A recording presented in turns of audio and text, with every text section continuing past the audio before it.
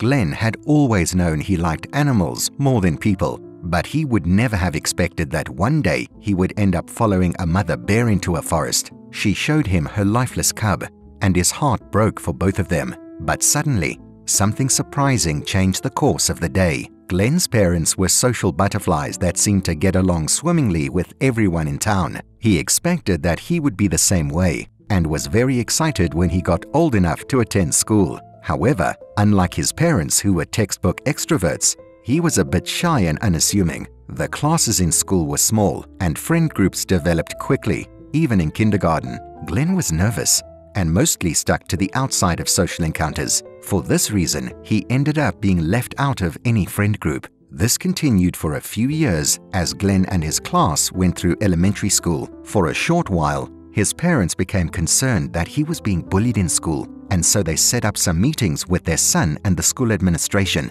However, each time Glenn's parents were assured that he was not being picked on or deliberately excluded from things. It was just his way to sit on the sidelines and watch rather than play. His parents understood that their son was different from them and tried to encourage him to take up hobbies that would make him feel happy and comfortable. Glenn finally had the chance to explain his penchant for spending time outdoors, communing with nature. His first hobby that he got into was birdwatching, and he got books and binoculars to help him. Glenn's parents realized the amount of outdoor activities they could do with their son and happily broadened their horizons. As Glenn started high school, his family was already enjoying many activities such as camping, kayaking, hiking, and much more. When the teenage boy became more comfortable and confident in himself, he managed to make some friends in school as well, and his entire quality of life went up. At that point, Glenn was realizing just how much he enjoyed being around animals, and he started pushing for his family to adopt a pet. Finally, for his 14th birthday, he got a dog,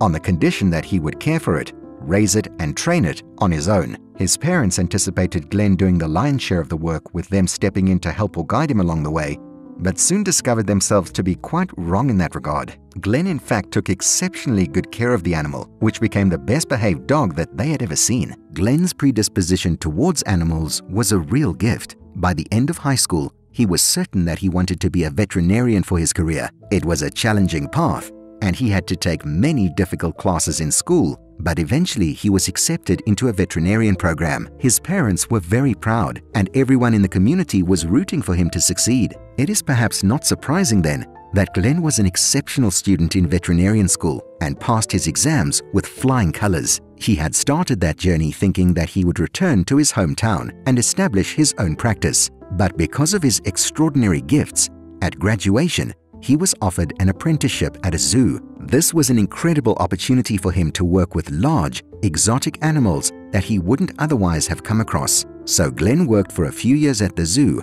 gaining knowledge and practical experience. At the end of his apprenticeship, he had to decide whether to move home or continue where he was. Given the warmth and support of his hometown, Glenn chose to return home. Sad to move away from the exotic animals, but happy to give back to his community, Glenn set up a small practice in town and then purchased a small cabin deep in the woods. He would live in the quiet calm of the wilderness, but still be a part of his community during the day. It was the perfect setup.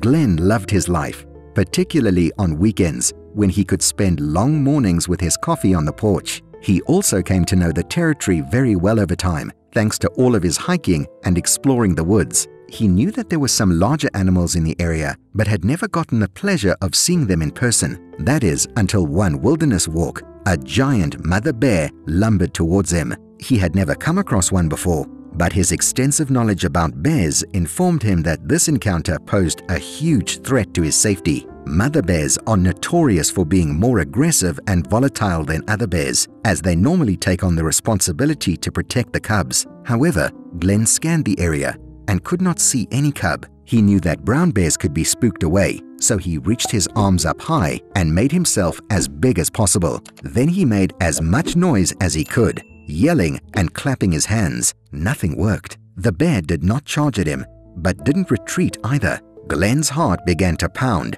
as he realized he may need to improvise to extract himself from the situation. He kept stretching as big as he could and slowly backed away from the bear. To his great dismay, with every move backwards that Glenn took, the bear would take 2 steps forward towards him. The space between them was shrinking, so he planted his feet and stopped moving. The bear let out a big puff of air and slowly turned so that its back was to Glenn. Again, he tried to start backing away, and again the bear noticed, turned around, and closed the distance between them. The bear again huffed out some air and then turned around. Glenn paused, waiting. He realized that the bear wanted something from him, but he did not know what it was. Then the bear took a few steps away from Glenn, going deeper into the forest.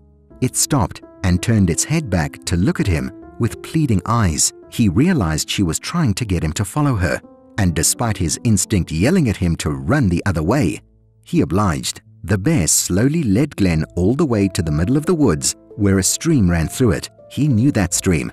Sometimes he liked to sit and read on the banks, and he had even occasionally fished in the water. While he looked around, the bear had gone right up the bank of the stream and then laid down, snout practically submerged in the water. Glenn followed, curiosity eating him up inside, but nothing would prepare him for what he was about to find. When he got to the bank and peered into the water, his heart sank in his chest. There was a fishing net in the water, probably left by some other fishing enthusiast. However, the net itself was not the issue.